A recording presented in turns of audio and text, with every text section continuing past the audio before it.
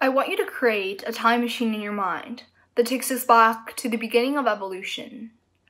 Take us back in time to 5,000 years ago, where the world was one, where divisions did not exist, one that was faced with no development, with no infrastructure, communication, or any of the facilities that we rely on today to make our lives significantly easier. Now, take your time machine slowly back into the modern world. I encourage you to take a look outside, witness the numerous revolutions that brought the changes and infrastructures we see today. If those we saw on our journey back to the modern world saw the lives we lived, they would believe that we have it all figured out. But a number of main questions still remain. How were we able to progress so far to where we are today? How much more can we push innovation? And what purpose did these creators have in mind as they developed objects that the populations of today couldn't imagine the world without? I want to talk to you about a story I came across earlier while I was glancing at the news. With the consideration of the immense growth and proliferation of COVID-19 in both Canada and the United States, it was projected that many citizens wouldn't be able to survive or escape the pandemic untouched, which has been attributed to our historically comfortable way of living, always relying on the goods and services that come second nature to us, with any lapse in them making us feel uncomfortable and incapable of pursuing and accessing our ways of living. I urge you all to take a moment to think about the individuals who still inhabit lives which we would only shudder to hear of, where the ability to be treated for curable illnesses is out of their hands, and their abilities to stay healthy diminishes with their lack of access to water. Yet, those individuals are still able to push through. I want to posit a theory called logotherapy by a man named Viktor Frankl in the 1940s. Essentially, the theory proposes that human beings are, by nature, motivated by a search for meaning. As an Austrian psychologist and a survivor of the Holocaust, he experienced and lived through to numerous concentration camps. As you can picture, the living conditions in those camps were inhumane, where they were stripped of every shred of human dignity. With little food, rampant illness, and working long hours in the freezing cold, Frankl was forced to wake up every morning and accept his treatment as an animal. But it's crucial to remember that, in those circumstances, you're not only a prisoner physically, but a prisoner of your own mind, where the search for meaning becomes meaningless and you no longer hold on to hope. For Frankl, as his family was taken away from him one by one, he continued his vast search and record-keeping of the psychology of those he interacted with, and logotherapy was created. On a more technical scope, Frankl pinpointed three main processes that allowed humans to identify their purposes in life. Number one, experiencing reality by interacting authentically with the environment and with others. Number two, changing our attitudes when faced with a situation. And number three, giving back to the world through creativity and self-expression.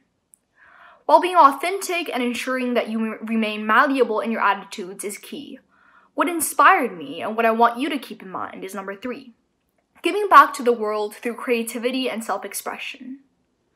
A little over 2 years ago, I met a woman who drastically changed my perception of life. Andrea Molula lives in Lusaka, Zambia, and is the founder of a non-profit organization called Twin Day Education Center, situated in Lusaka's only cancer hospital. She has chosen to dedicate her life to providing education to the hundreds of children who visit her center or receiving treatment for various types of cancer. After visiting her in December, a question always burned at the back of my head, and it wasn't until one afternoon when I couldn't wonder any longer. I asked her, "What is your purpose? Why do you do what you do?" Though I was worried she would laugh at such a broad question coming from a 15-year-old girl, she looked at me kindly and said, "Well, when I see the smiles on the children's faces, when I realize that what I've done has contributed to their success, it pushes me to do more for them."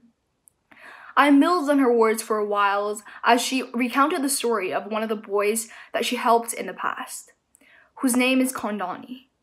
Kondani has been with Andrea since almost the foundation of her nonprofit organization. Diagnosed with leukemia at a young age, the odds of Kondani's survival were low. However, Even though he was told over and over again that he didn't have much time left, he chose to persist through his illness and has thrived in school despite this setback. He now dreams of becoming a doctor that specializes in leukemia who will travel to rural villages of Zambia to provide medicinal support. She explained to me that seeing these stories of Kondani and numerous others gave her the reason to continue.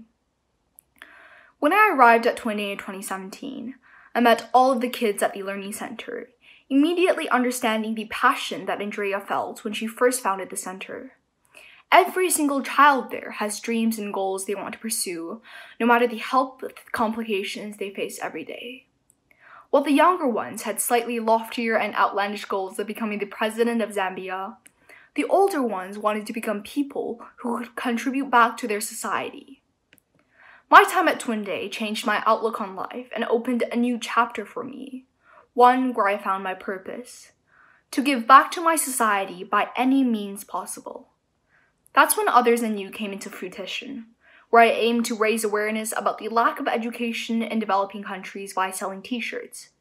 My goal was to weaponize fashion as a means to remind people that there exist so many talented individuals who currently lack a voice and a platform. As members of a society with privilege, we must remind ourselves to use our voices to stand up for those who are systematically oppressed and denied the same educational resources those of us with access of levels of education are entitled to. My journey of fighting for the leveling standards of education are far from over. There are still multiple things I must fight for in order to achieve my goals. But this is what I have chosen my purpose to be. The word purpose has a multitude of definitions.